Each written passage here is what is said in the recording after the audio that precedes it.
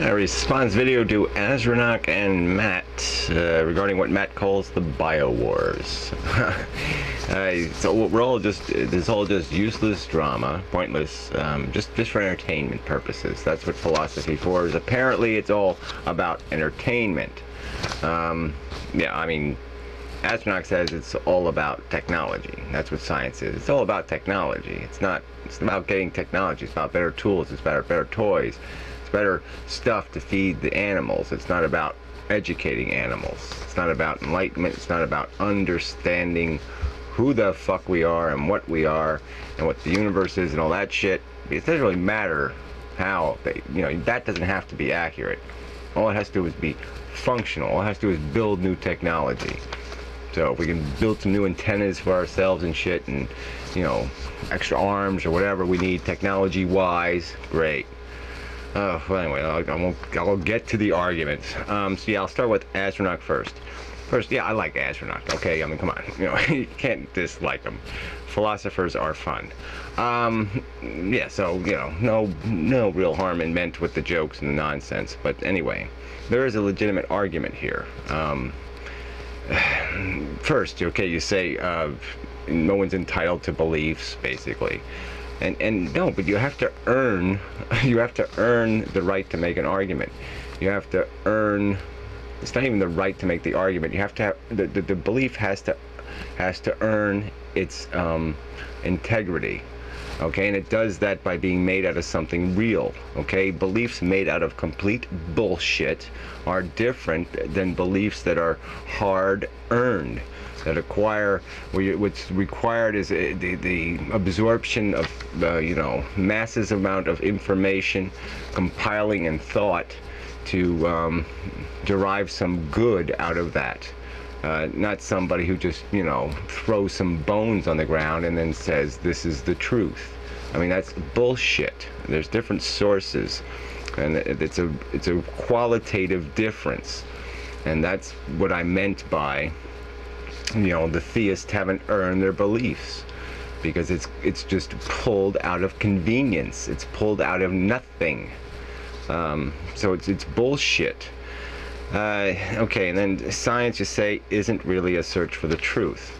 I say bullshit to that one again, and especially in the context of evolutionary theory, because then you go on to say that the evolution, the value of this theory is that it somehow produces medical technology. At least that's one of the examples you cited. I don't think Darwin's theory has created any technology at all, anywhere, ever. Okay, maybe Mendel's science did. Okay, understanding genetics might be valuable.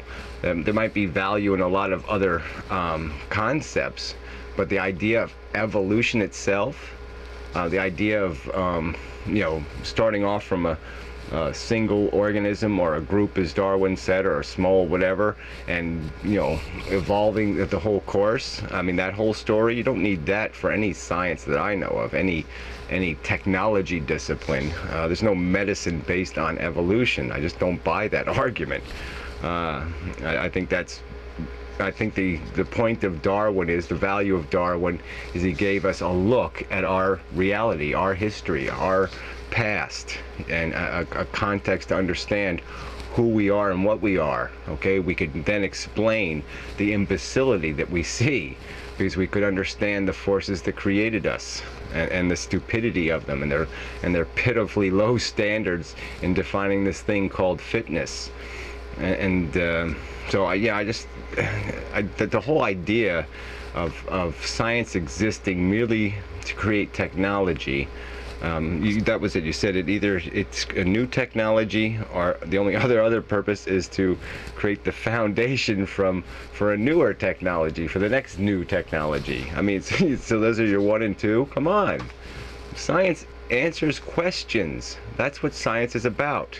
And so you say we can't cross this line. We can't cross this line and combine science and philosophy. I said there's no way you can't cross that line. It's the whole obligation. If you're going to start answering questions, you're going to be doing science, because the only way you can answer the questions is through engaging in a process where you use your logic, use your mind, your reasoning capacities to find connections, find reality in there, to model, to find these answers to the questions. And that's what philosophy is, that's what science is. They are the same damn thing. And so when the philosopher doesn't want to have to be limited by logic or rationality or reasonableness or any of that, well, then he's a theist then, okay? Then he's a phantasmagoricalist, and he's no longer a philosopher. So if you're going to get offended, with science and mixing with philosophy, I'm going to get offended if you're going to mix philosophy with phantasmagorical bullshit.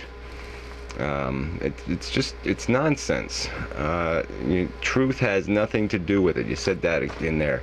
I mean, I don't even understand how you can have a conversation with somebody who doesn't think science, most of science throughout our progress, was built by people who were seeking answers, who were seeking the goddamn truth.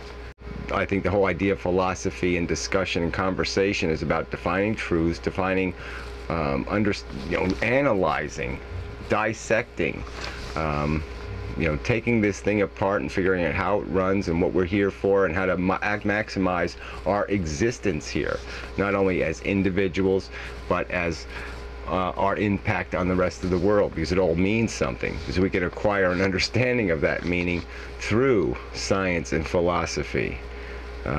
You said something about, you brought the Matrix for whatever reason. I'm not for the Matrix, I'm for virtual reality. And you said it's not even interesting. Well, I think it's incredibly interesting, okay? It can be very empowering for something called a consciousness.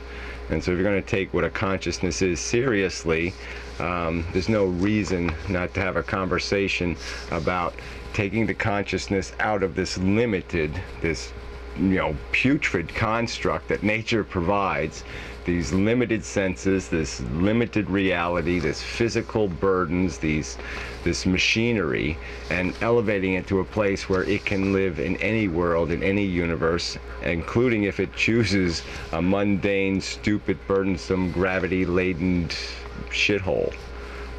So whatever, it is an interesting conversation at least. So that's kind of bullshit. So yeah, that's about it. I'm not for a Gary world or whatever. Yeah, it'd be nice if people were less, they had less differences to find reason to kill each other about and all this other crap that people go through because of all these differences. And certainly the extreme differences would be nice to get rid of. I mean, it is pretty incompatible to have people who are getting the truth from, tree bark, and people who are getting the truth from thousands of years of hard experimentation and discovery. Yeah, that creates a fucking problem. And it's not good for the human condition. But I'm not against human diversity. I mean, stick anything you want up your fucking nose. I don't give a damn. I'm okay with it. Cool. I'm just going to say I'm not going to celebrate it. I mean, it's human bullshit, and that's all I meant by it. We're all psychological animals, and we have an intelligence that's built on top of that psychology. And I have more respect for the intelligence than the bullshit animal psychology, because that's all it is. The animal psychology is what makes us capable of all the stupid human tricks. And it'd be nice if we get beyond the bullshit and actually live lives that were more productive and constructive. And by just understanding the beast, we can do that. We can feed the animal. We can entertain the animal in much more efficient and elaborate ways. And we don't have to make life less rich. We don't have to take the flavor out of it. We just have to be rational enough to understand that there's balances here, there's causes and effects here, and that there's efficiencies that can be built into the systems of how we feed these animals. But that's all it is.